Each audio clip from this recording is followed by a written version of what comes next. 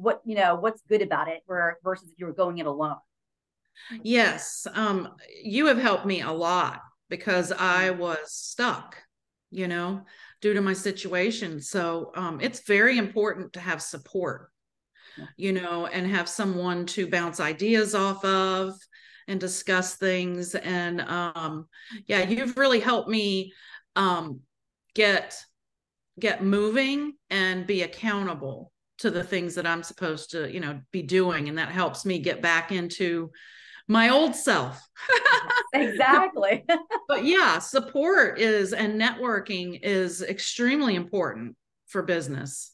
So it's invaluable, really, because you never know when you're going to need somebody, and you never know when somebody might need you. So Exactly. it's important. All So right. Well, thank you for saying that, because I'm going to keep that little snippet to help another woman that's on the line, that's stuck in her own self for weeks, months, years. Women yes, stay stuck, and then you just get unstuck, right?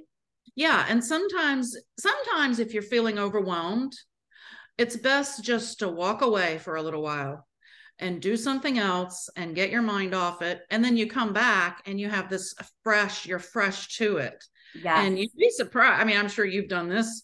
You come back and you're like, okay, oh, this isn't as bad as I thought. This is what I'm going to do. Why didn't I Yep. think of that earlier?